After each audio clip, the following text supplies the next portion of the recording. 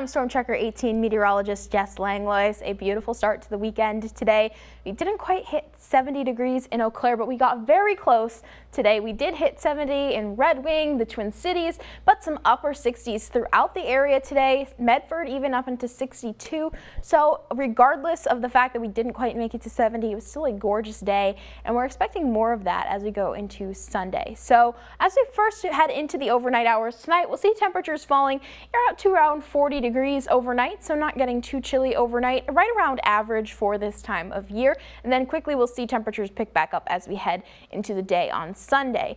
But in terms of those showers, we did see some throughout the area earlier today, but as we were starting to lose that daylight, we'll quickly see those showers diminishing overnight tonight, and we will start the evening mostly clear, so not a lot of cloud cover. Could be partly cloudy by Sunday morning, but overall expecting pleasant weather, especially for the first part of Sunday. Getting into Sunday afternoon, we could once again see some of those light pop-up showers, but chances are looking lower tomorrow than they were today, and the best chance likely south of Eau Claire to see one of those. But again, they'll be very light and scattered in nature. Not all day, not everyone's going to see them. For the most part, looking at another mostly sunny, warm, pleasant day on Sunday. Going into Monday is a little bit different. We'll see this more widespread line of showers moving through, so a little bit better chance to see some of that on Monday morning. Can't rule out some rumbles of thunder embedded with that as well, before we do see some clearing going into Monday evening, before another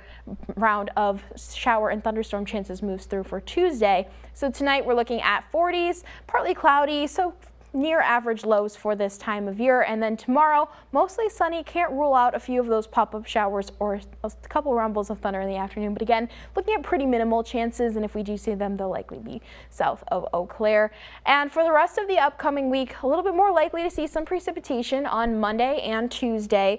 Some of those showers could be heavy at times, and going into Tuesday especially, we could see some of those embedded rumbles of thunder.